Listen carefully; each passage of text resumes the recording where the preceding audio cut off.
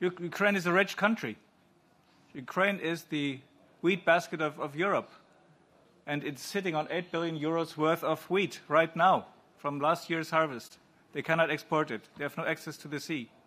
This is one of the key issues that we must address, because they are industrious people. They are sowing like crazy right now, and they will expect probably a good harvest, maybe 70% of last year's harvest in a couple of months, and then what to do with it.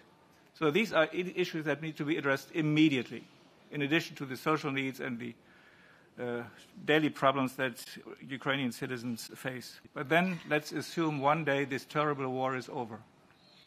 And we have the opportunity, and not just the obligation, the opportunity to rebuild Ukraine. It will be built to a very, very modern country.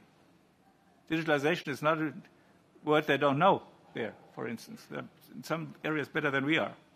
So this is going to be a huge challenge, and nobody can tell me what volumes we are talking about. I'm pretty sure we're talking not about billions, but about trillions when it comes to the full reconstruction of Ukraine. And this is a challenge for the entire world community.